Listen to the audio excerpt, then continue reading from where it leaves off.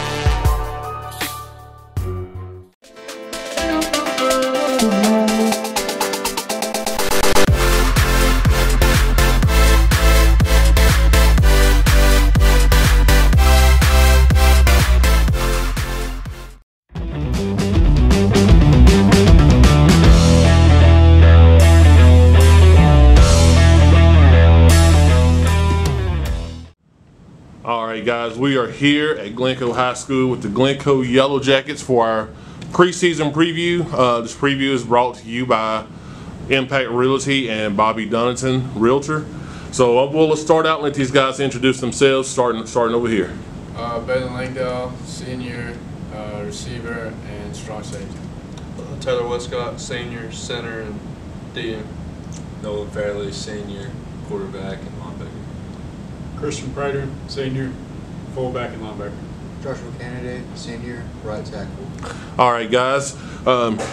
You guys have a new head coach, Coach Scott Martin. Tell us how your workouts have been since Coach Martin has been here. They've been good. We've been really getting pushed in the weight room and outside running, getting in shape. Okay. They're pretty good. He's holding us to higher expectations than we've been held before since we've been here. I definitely say the conditioning and stuff is pretty hard. Yeah. I feel like we've gotten a lot stronger since he's came in. Okay. Conditioning's been a lot different than it has been in the past, and I definitely feel like we're all improving as a team. Conditioning's been good. I feel like we're all getting in shape more, getting stronger in the weight room. Good deal. You know, you guys have had some pretty tough years over the years. A lot of head coaching changes. All you guys are seniors, correct? Yes, sir. All right. As seniors, what do you feel like you have to do to get the tables turned here at Glencoe and go out your senior year on a positive note? Just like set an example in the league and show like the younger kids everything to do, not like goof off. Just gotta lead them to do right. Speaking on what he said, showed the younger guys that's coming in right from wrong, how to lead and how to lead by example. And then, like they said, lead by example. That's pretty much it. Well, we've been through a lot in our 4 years, and it's important to show everyone, people of Glencoe, the younger guys on our team, that, I mean, as much as we've been through, we still haven't quit yet, and we're pushing through. Good deal. You know, what they all said, we gotta bring more leadership, show the young guys what to do. I know one thing about Glencoe. I've lived out here in this area for 10 plus years now, and one thing I can say about Glencoe, there's a lot of support from the community. How important is that to you guys, knowing that even though you've gone through some tough seasons and had some tough times, you still have a whole community standing behind you. How does that make you guys feel being seniors? Makes us feel good. It's like makes us feel like we got people behind us, not like doing it just to be doing it, and like having a full crowd out there whenever we play really just like boosts like your ego and makes you feel a lot better, even though we've not had great years. It's just more the fact that they can still hold on to something even though we've gave them every reason not to. Like I said, I mean, just they've already covered it. A man of many words. Yeah, they stuck with us just as much as we've stuck through everything that we've had to deal with the last few years, and so I mean, I have a lot of respect for them sticking with us and coming out. It's good knowing that there's a whole community out there supporting us the whole way. Good deal. You know, tradition is also a big thing out here in Glencoe. Putting that Glencoe jersey on. Do you guys feel like you're holding up that Glencoe tradition? And how does that, you know, make you guys feel knowing that, you know, you're putting on that Glencoe jersey on Friday nights and going out there and representing your community? Just like putting it on, and like most of our coaches, like Coach Weems, Coach Talbot, they all played here before. Yeah. Just like trying to live on and like live up to their expectations and play good, and trying to fill their shoes.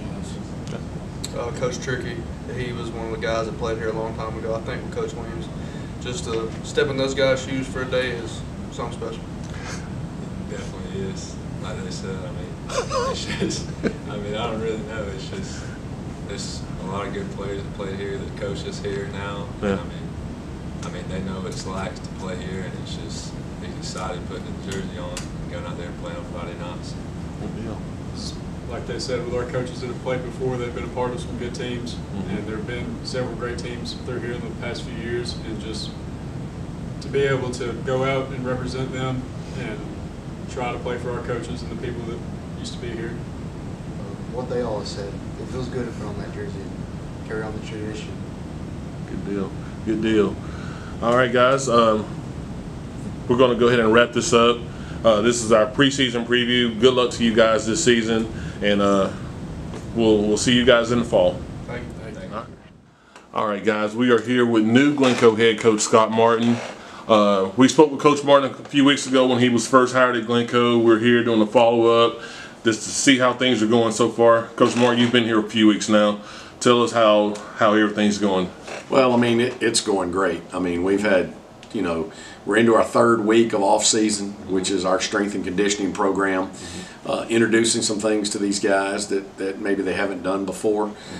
Everybody does strength and conditioning, so everybody does lifting and running. We understand how that is. Yeah. But so much of it is to introduce some things that maybe they're not doing, put them in positions that I think are uncomfortable, things that, you know, are going to help them mentally and be able to deal with adversity a little bit better. Okay. Also, it tells me a lot about our football players. I'll be able to look at those guys and watch them and how they react out on that field during the summer, you know, of what type of football players and what type of guys are going to be able to deal with certain things that they get put into. You know, are these guys going to be strong enough mentally to be able to overcome adversity? Because every team faces it. And so I can't say enough, you know, good things about that. We've got 9 seniors that are doing a great job, and they work extremely hard, and they're putting it on the line every day.